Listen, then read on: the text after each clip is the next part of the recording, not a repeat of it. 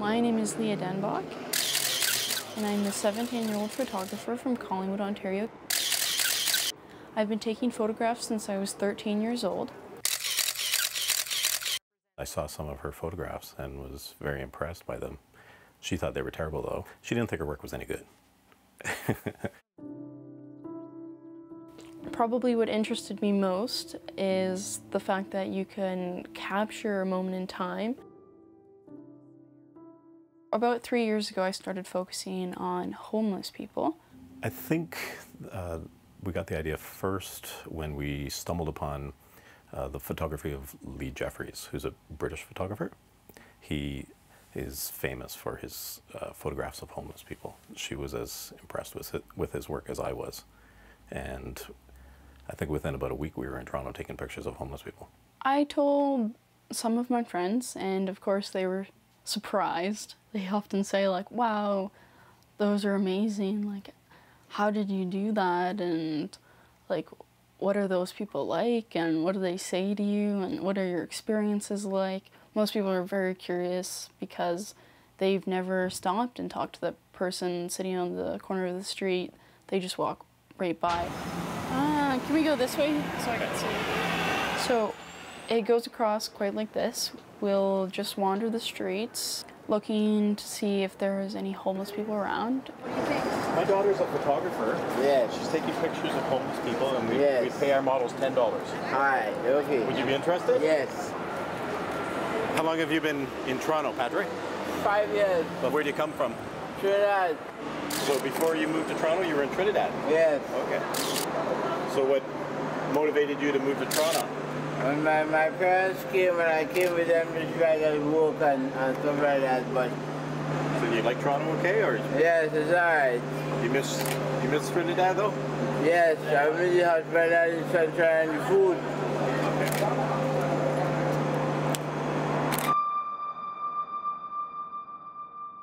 I remember the very first time, I was very nervous, and after that I realized it's not really what I was thinking. It's really just like photographing any other person because they're no different than we are.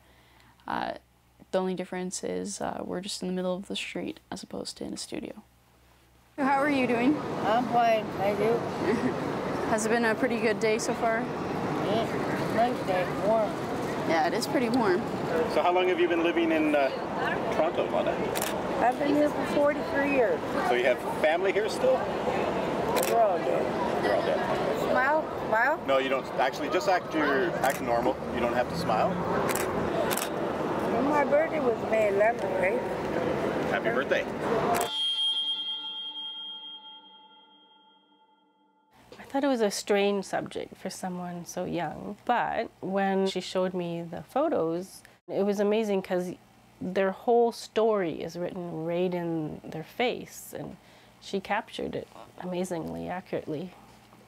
I'm a firm believer that things should be equal, at least to the point of not having people on the streets having to beg just because of their life circumstances and no one's helping them or doing anything about it. And I think also my wife's stories had a lot of influence upon her.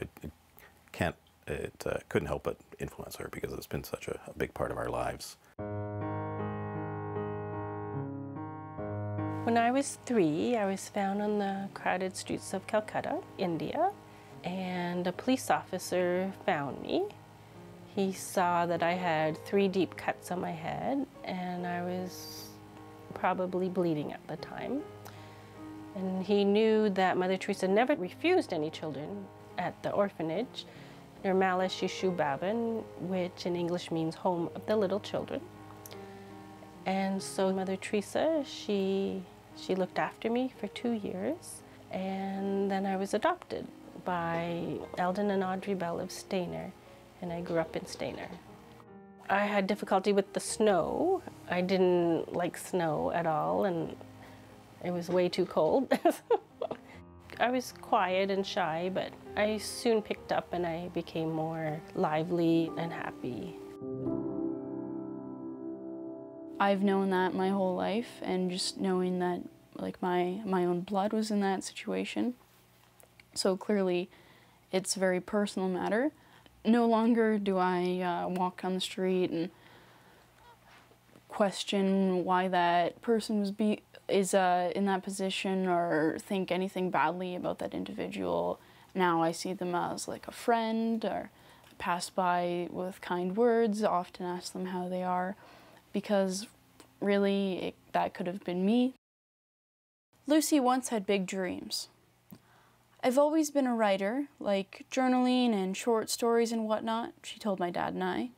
But now it's hard to keep up with the stuff you even love, because it's survival. Lucy's problem is that she is an opioid addict. I've been an opioid addict since I was 14, she said. We've been traveling to various cities throughout North America, such as New York City, Toronto, Scarborough, Barrie, taking pictures of homeless people. I've gotten around 70 photographs, 40 of which were good enough to make it into my first book, which is called Nowhere to Call Home, Photos and Stories of the Homeless. So today we're in Barrie, Ontario, photographing the homeless people at the Barrie Bayside Mission Salvation Army. We have about 10 people that we're going to be photographing today, and it should go well. So how long have you been living in Barrie, Chris? I've been here for almost 3 weeks. 3 weeks? Where do you come from? Winnipeg. Winnipeg. Oh, traveled a long way. I was in a program for a year and a half. Okay. I lost my 3-year-old boy and my wife committed suicide.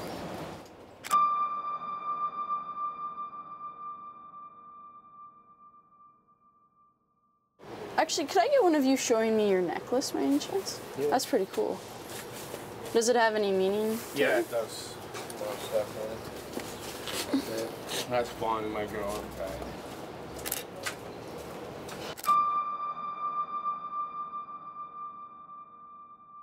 And it all seems to be something that just happens in their life, like a death in the family, addiction to drugs, mental health problems taking over, that have just sent them into a plummet spiral downwards, and not having people around them to be able to help them get out of that, and being left completely alone is usually what ends up leading these people to being on the streets. This way a little bit. To the light there.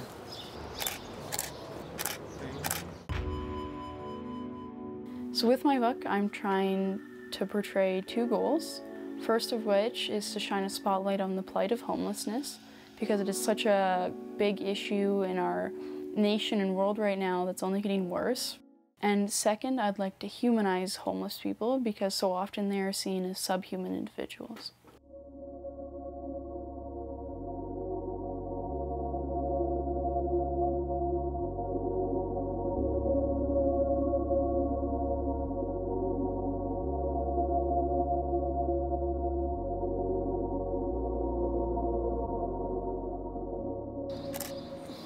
All the money for my book is going to be going back to the homeless shelter. So when I'm photographing people down in Barrie, I can tell them that the money for these photos is going to go right back to helping them. Things kind of turned around on me, and I had to get up and get out. I was on a park bench here and there, on and off the street. So it's just trying to find my way back. As we got to know the people and hear their stories, it's been a very rewarding experience. They're all very different. They all have very different stories. Catherine. Although Catherine was very personable and friendly, I could not help but get the impression that life had not been easy for her. Her eyes conveyed a note of sadness that she was unable to hide, tried as she might. Speaking of her family, she said, perhaps half jokingly, "My sisters got my mother's blonde hair, and all I got was her arthritis." When the photo shoot was over, and it was time to say goodbye, Catherine grabbed my dad's hand, and with obvious emotion in her voice, she said, "It was so nice of you to do this. Most people just ignore me." I was thinking about each of Leah's photos as their own life stories, that just as I have a life story, their life story is just as important as mine or anybody else's. I hope to be known. And I hope that people around the world will see my photos one day, and that they'll be seen for years to come, and they won't be forgotten, and that it'll make a big enough impact on people.